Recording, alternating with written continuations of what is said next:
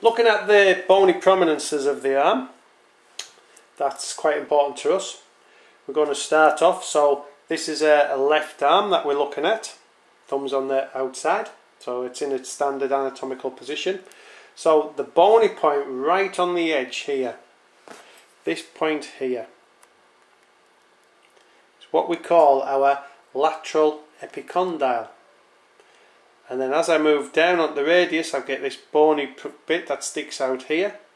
That's my radial tuberosity. As I come down the arm to this point here, this is my radial styloid process. Then we get our scaphoid and trapezium there.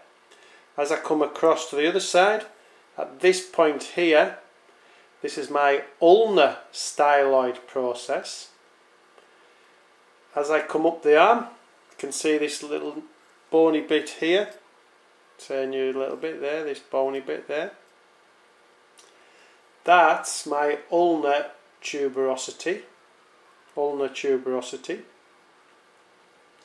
Then as we come right up to here, this point here,